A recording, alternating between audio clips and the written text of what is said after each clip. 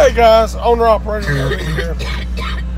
I know it's been a while, but I just really don't want to make a video that's been made 50 times. I mean, let's be honest.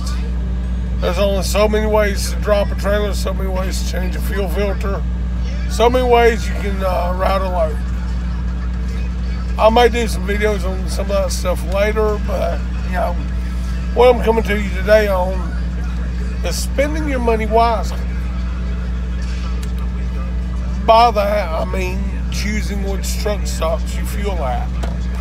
Now, of course, the overwhelming thought is, well, fuel at the cheapest. Well, first and foremost, you don't want to mix fuels from TA and Petro, or Flying J and Pilot and Loves. You don't want to keep TA and Petro being one brand, Flying J and Pilot being one brand, and Loves being a third brand. You do not want to mix brands.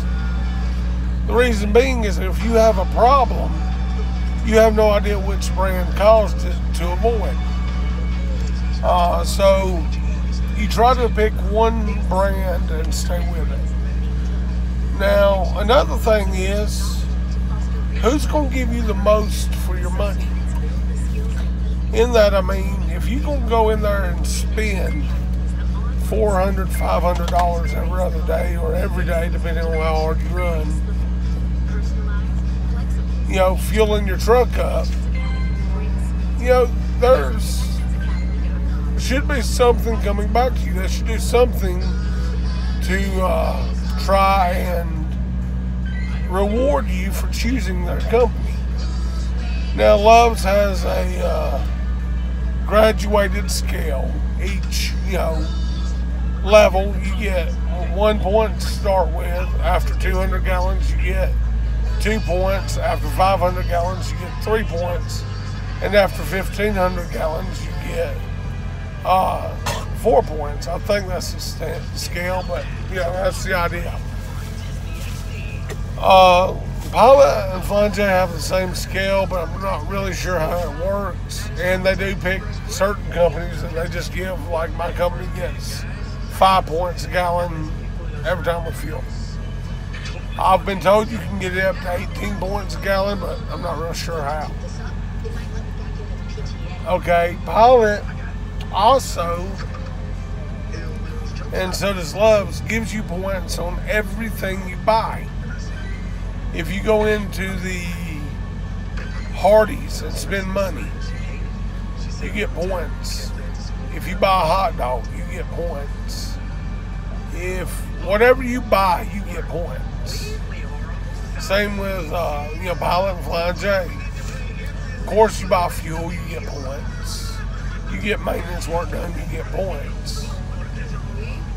Now, my least favorite place, the TA. As I said before, they have the most parking spots that are paid of any of the three. I think Loves has the least.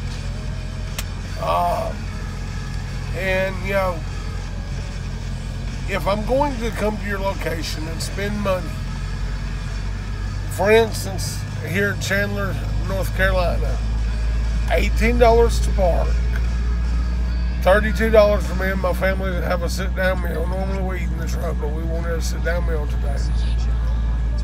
Then $15 for some sodas and a toy. 1 second, my wife's handing them to me. This, and that were $15, no, $18. And, so you're looking at, I've spent $70 for a place to park,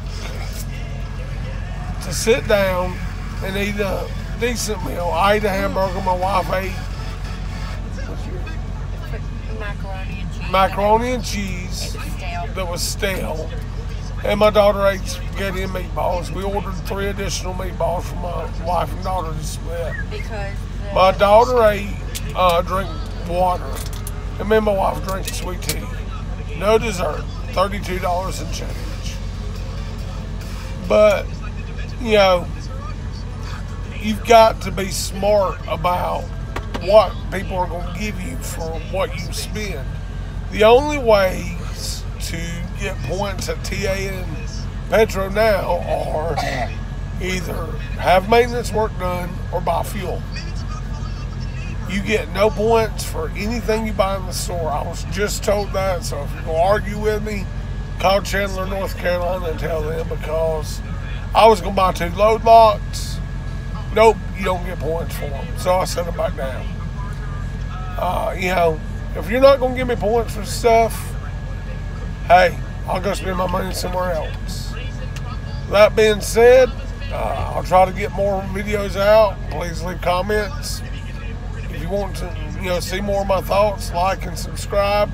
And please, drivers, remember one thing. We're all drivers out here. Whether you're a first week rookie, you're on your last run after 30 years, you own the biggest, baddest, you know, brightest, prettiest truck out here, or you drive for one of the, you know, starter companies or a little startup company, you know, or you know, whatever.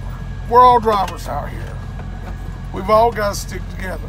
If you see a driver struggling, stop and help them. You know, if you see a driver having a hard time getting into a parking spot, get out and offer them your eyes. Make sure they understand that they are the final decision. If they're in doubt, they need to get out and look. Me personally, I don't tell drivers what to do. I just tell them to stop. You know, hey, you're about to hit something, you need to stop. Now, I helped the young lady here. I gave her a little more detail than I normally do. She's on her first run with one of the startup companies, and she said that her trainer didn't even give her as much training as I did in one backup. That being said, God bless. Everybody be safe. Get home to the ones you love.